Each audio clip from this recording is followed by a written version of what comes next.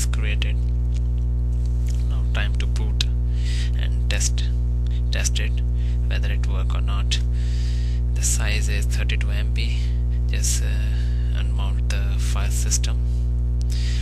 Okay, compress this file, czip initrd. Okay, it's compressed. ls-lh initrd. The size is 11 MB with a high compression rate. It's good. Just copy this rootfs into Windows directory because I'm using qemu on a Windows system. Just copy it. It will take a few minutes. Yeah, it's done. Now we have two files, kernel image file and a rootfs file. I'm going to boot Linux with the help of qemu -system-arm. Machine type is versatilpb board, which is ARM 926 EJ board.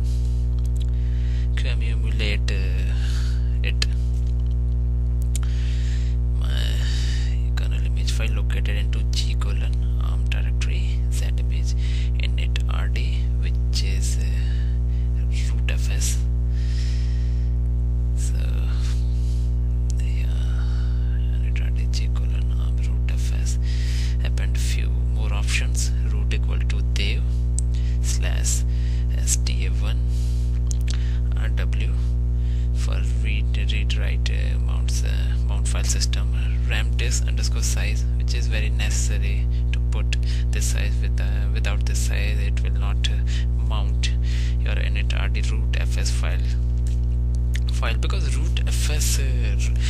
initrd rootfs size is 32 MB and the kernel support RAM disk size default 4 MB. So you have to increase your RAM disk size. Okay, yeah, it's booting. Yes, kernel detecting hardware. Yes, yeah, look the RAM disk line. Yeah, RAM disk line, you can see 32768 KB size of RAM disk. Yeah, we got login banner. Welcome to Linux bug. Log into as a root. Okay, ls-l, yeah, lscd bin ls-l. Yeah, see the binary toward busybox mount. Yeah, two file system is mounted, proc and root. The read write df-h 28 MB used and 1.3 MB is free. You can trim and you can remove some unnecessary binaries or unnecessary libraries to decrease the size of your rootfs. This is top command output. Few processes running. ls-l cd